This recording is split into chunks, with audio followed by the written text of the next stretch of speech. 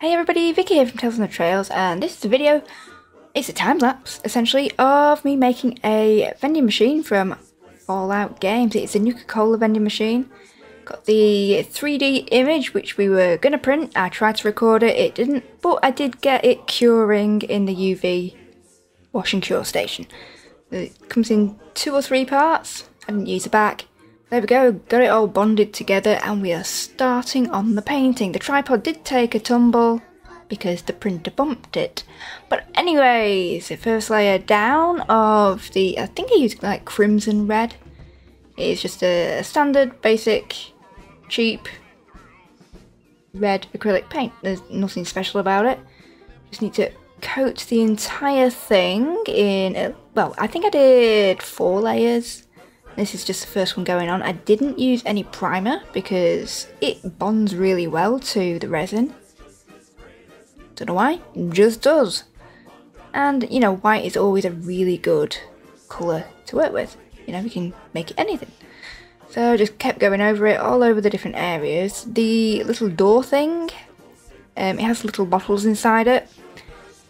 Kept that white because it's going to be white anyway, or off-white, let's say. Just keep going through all the little bits. So essentially the Nuka-Cola vending machine is a vending machine for Nuka-Cola. It's found in Nuka World and across the Commonwealth in the Fallout games. Fallout 4 is my favourite, and yes, there is lots of Nuka-Cola. I am obsessed with Nuka-Cola. Love it so much. So essentially people would put a coin in the little coin slot and they will get a bottle of Nuka-Cola. Since the Great War, before the war, sorry, yeah, people just take them and they do restock somewhere. I don't know what happens or where it comes from, but there we go. We have like 4 layers down, a nice and bright red, like a fire engine. Anyway, so now we've got that done, we are now touching up the edges of the white. Sounds silly, but I did go over it a little bit. We're going to add white to the logo. I did stick with white. In a lot of the pictures you'll see it's like an off yellow, but that's because of weathering. These Nuka-Cola machines would have been out there against the elements essentially for over 200 years, and it's quite miraculous they work. So that's why they were a bit faded or dirty or rusty. But this one is quite new. I mean, in future I might make it, you know, rusty and a bit battered. For now, we're going for the plain white. Nice and crisp. Well, as crisp as we can make it. Just going over the raised, beveled Nuka-Cola sign. And that was dry. So now what I was doing was going through the back of the dispensary. The door. Where you pick up your Nuka-Cola from. And making it a grey colour. There are little tiny grids in there. And eventually I did highlight them silver to make them pop out a little bit. It looks kind of cool. Quite happy with that. And we're just going, anything that's going to be silver, I was painting grey first because it really helps with the colour in the future. Makes it stand out and look pretty.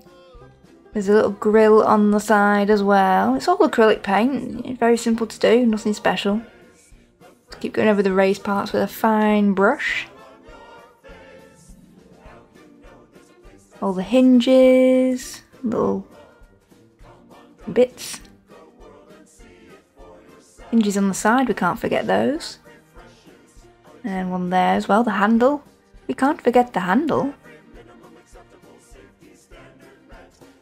And there we go. It's all grey. I did go over with a highlight of like a silver over the top of it, so it's shiny, which I think really does help it.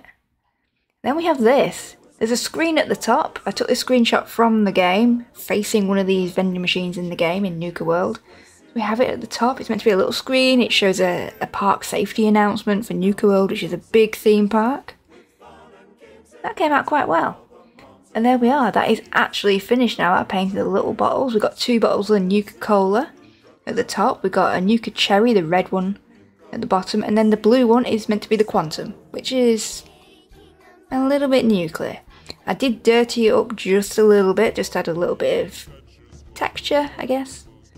Yeah, that is it. Thank you for watching. All the best, and happy trails.